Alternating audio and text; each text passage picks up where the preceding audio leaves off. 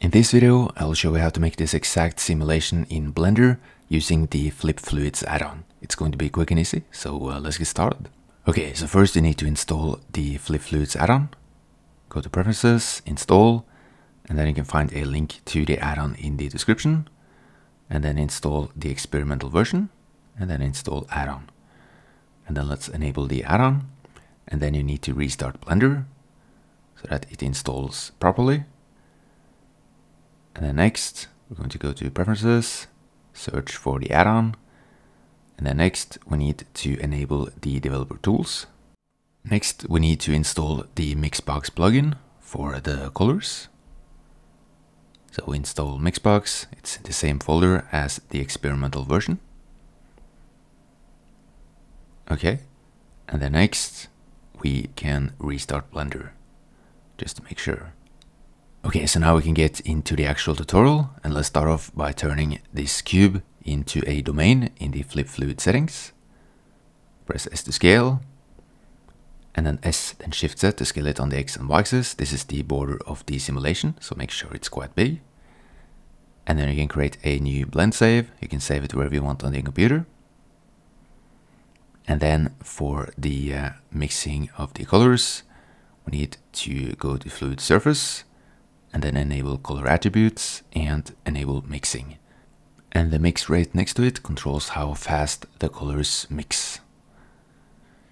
Now that we have the color mixing settings set up, we can now go into the fluid settings and enable viscosity, surface tension, and sheeting effects.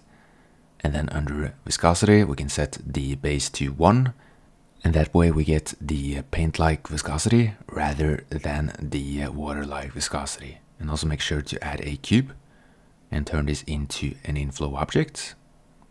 And then for this one, we're going to make it blue. And then export animated mesh so that we can control it with an empty. And since the object is going to move, we can increase the substep emission value. And then press Numpad 7 for top view. And then press Shift+D to duplicate, then X to move it on the X-axis. And then we can press Shift+D again and move it to the other side on the X-axis. And then let's make this one red. And then this one green.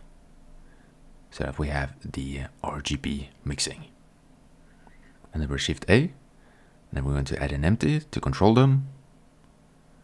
And then press G, then Z to grab it on the Z-axis. And then select the 3 cubes by holding in Shift.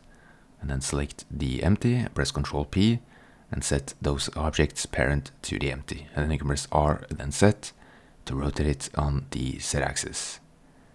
And then press Numpad 7 for top view. Press G to grab. And then we can press N, and then I, and I to keyframe the location and rotation. And then I'm going to save one more time. I'm also going to increase the size of the cubes. So press S to scale. And then I'm going to go to one of the later frames. Press Numpad 7. Press G to grab.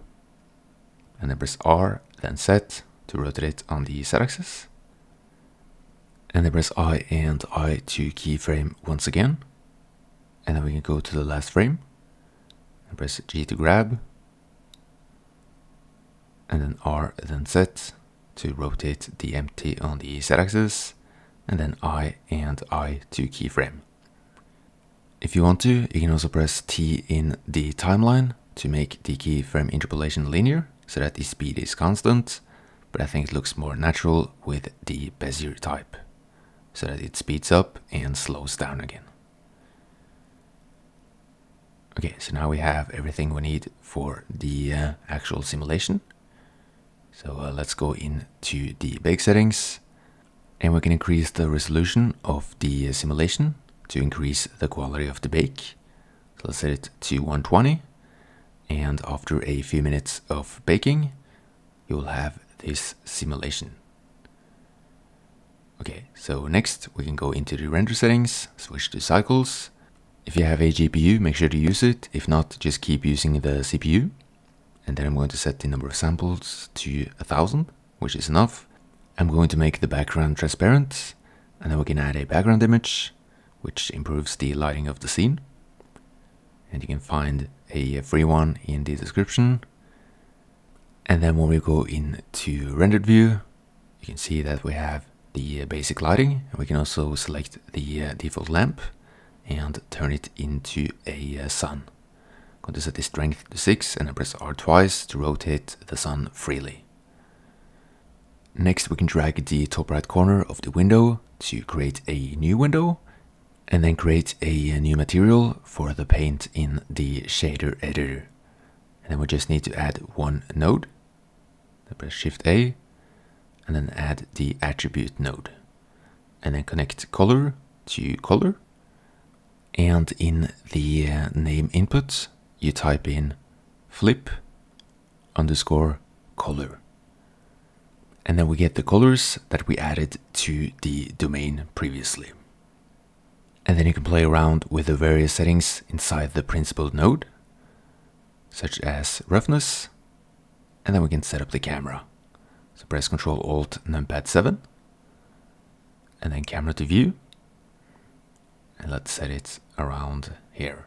Okay, so the next step of the tutorial is to go into the output settings so that we can set up the resolution and destination for the render. And I'm going to start off by setting the resolution to 200%, which is 4K, rather than 100%, which is 1080p. Then select a folder for the render output, give the folder a name, select it, give the animation name, and then we can go to render and then render animation. And if you want to increase the resolution even further, you can go into the domain, reset, and then set the resolution even higher, like 250, which you saw in the final animation. Okay, and then bake. And that's it for this tutorial. I hope you enjoyed it, and I'll post more Blender tutorials very soon. So thank you guys for watching and subscribe.